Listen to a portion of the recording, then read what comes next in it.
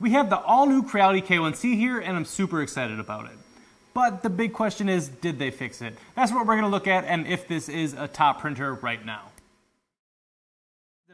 So a little backstory on this printer. This is the K1C, the all-new Creality printer they just came out with.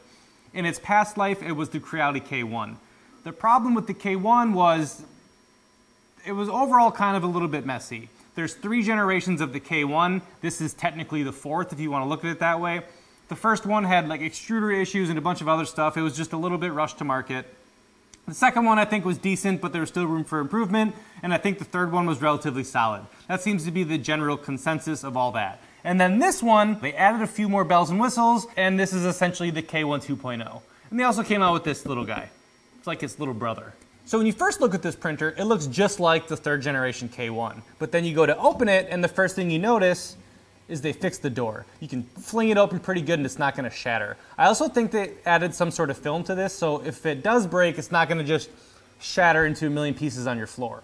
Also coming in here a little closer, this is different on the K1C as well. I'm not sure if this adds any sort of rigidity or anything, but it does look nice. The plate still does look pretty thin, which I think is the biggest downfall on the K1 Max, is just that giant thin plate, and it just doesn't hold flatness the best. Also, they added smaller motors to help with VFAs and such like that, because I think they just overshot the motor size in the last one.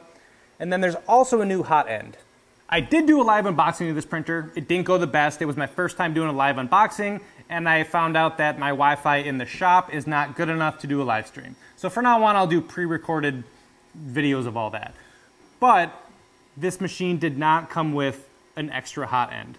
And the new hot end is a proprietary hot end to Creality. So you can't just go buy it anywhere. The past hot end was just kind of like a generic hot end where a bunch of different people made that hot end, making it easy to get. Another thing is this little wiper job back here. So this is a nozzle cleaner and it works quite well. I've had no issues for it.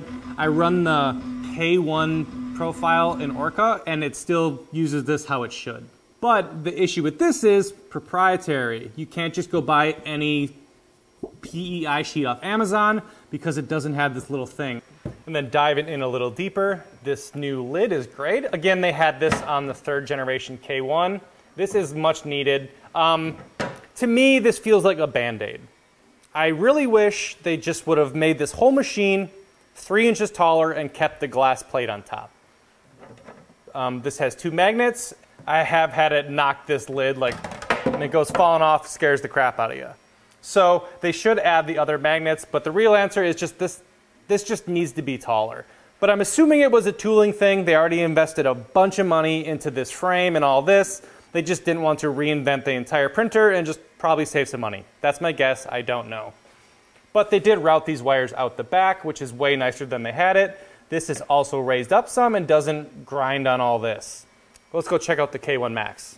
On the K1 Max, I had to print this little riser here. This stuff all just rides on this chain. This was squished way down, and that's a great thing that they fixed in the K1C and the 3rd generation K1.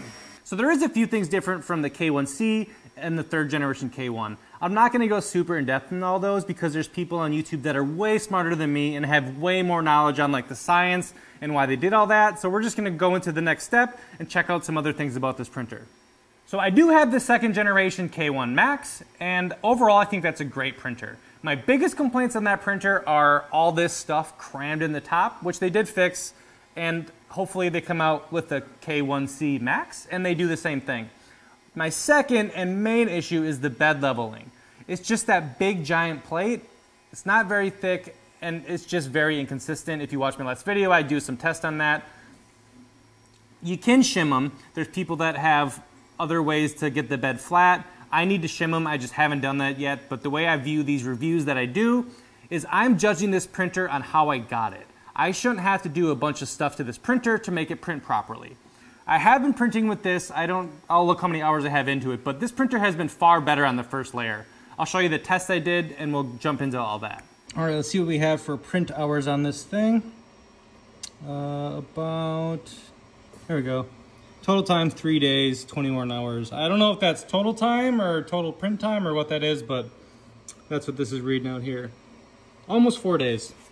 So essentially what I did was just make a big square, and it just essentially made a first layer on most of the surface. Then here you can see the first one. It doesn't look bad. A little bit of high spot there. You can see the back, there wasn't quite enough fusion.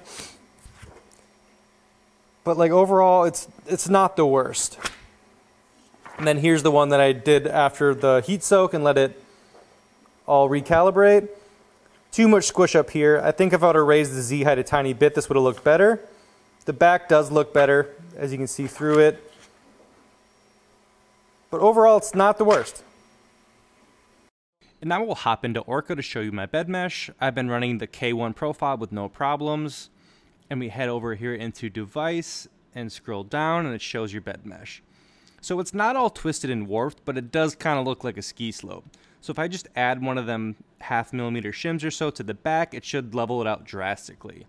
I just wish Creality would give you adjustment knobs. I don't know why they make us go through all this hassle, because it's a known issue. But this does look way better than my K1 Max bed mesh, but again, it's a way smaller bed. And what that entails is you take out these little screws, you 3D print a little shim out of ASA or ABS or something heat resistant, put it under there, redo the bed mesh and see how it looks. So in my case, I would add a shim underneath these two screws here, and hopefully we'd be in business. So I've been throwing a lot of stuff at this printer. I may be a little late to the party. You've probably already seen several videos on this, but I really wanted to put time into this printer before I reviewed it. Unboxings are a little different, but I wanted to give an honest opinion after putting a bunch of hours through this thing. So the first thing is K1C, the carbon fiber filaments. That's also another complaint. I wish they would have called it something else. The K1C is just too close in resemblance to the Bamboo X1C. Carbon. It's just, call it the K2 or something. I don't know, but I don't know. That's just a complaint I have. It can print carbon fiber filament and other fibrous filaments, and it has that hardened steel nozzle to allow you to do that. Which is great that you have a better nozzle, but is the carbon fiber thing just hype? Is that marketing? I don't know enough about that filament to make that claim. I don't think it's that much stronger based on a couple of videos I've watched. Again, not an expert in filaments, but is it a marketing thing? I don't know enough about it, and I want to hear from you guys. Is the carbon fiber filament like the next latest and greatest thing? I don't know, but I'll show you my prints and let's take a look at how they look. Okay, so this is what we've been using. They sent me this with the printer. I used, I don't know, most of the roll. It's a little more expensive. $25 to $30 seems to be the price of carbon fiber PLA. So it's definitely worth a try. I think you should definitely try it if your printer has the ability or if you get this printer here. So I've printed a lot of things with it. I don't have them all. I either sold them or gave them away. But this is like the first thing I printed. First layer, not the best, but this side of it looks beautiful. And you can see it just prints beautifully.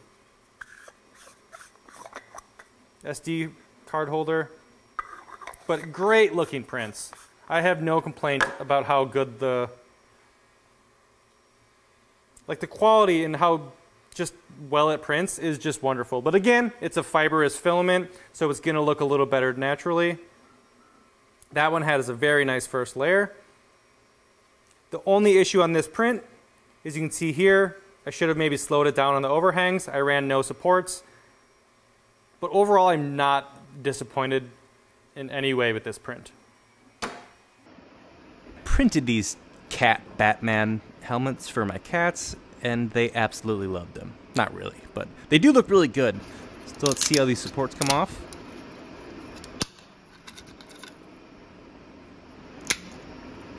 Overall, pretty easy, no complaints. I then printed this Darth Vader I found on printables, and he turned out wonderful. Look at that slant, and he stuck just fine.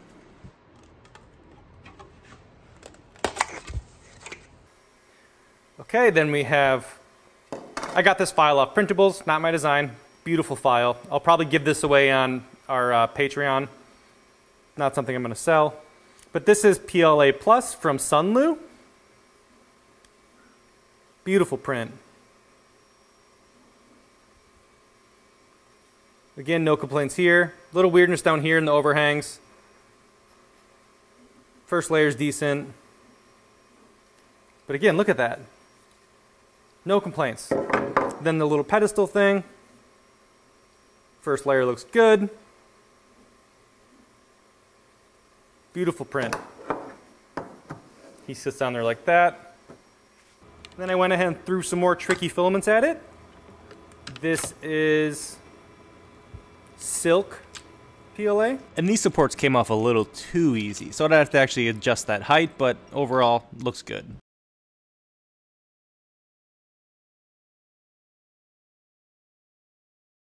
Yes, I actually have that in here. It's a G-Tech PLA silk.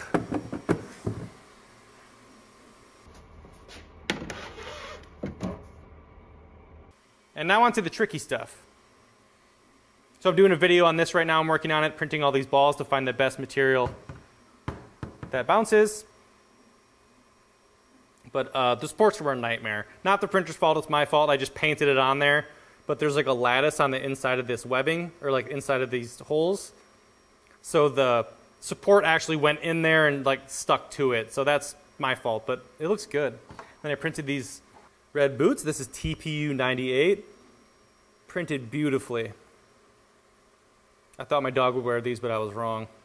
Look at that. That first layer is not the best.